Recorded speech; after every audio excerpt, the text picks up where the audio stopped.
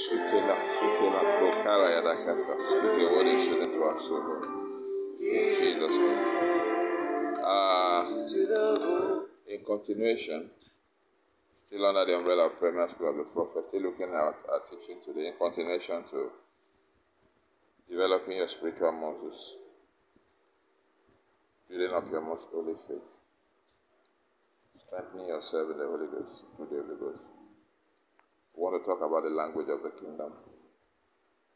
I think in 1 Corinthians 13:1 or 14:1, the Bible says, there are tongues of men and tongues of angels. The kingdom language is not English, it's not French, it's not Chinese. It's not any language of this world. Now I want you to know that the day you gave your life to the Lord, or the day you believe with your heart and confirm with your mouth your salvation, that day, the incorruptible word of God mixed with the Holy Spirit did the work in you.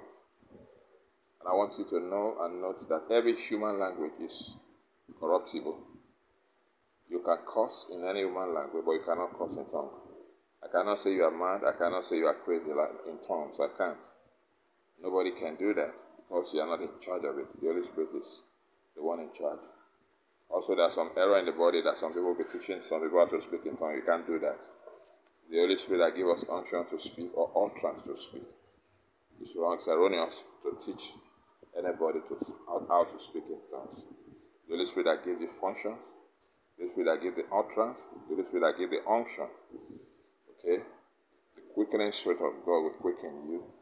I spoke in tongues first in the spirit, in a dream. And by the grace of God every day, even when I'm doing this, I'm preaching, I'm teaching daily, I'm being filled by the Holy Spirit and I'm speaking. So, speaking in tongues, the language of the kingdom, is the only pure and holy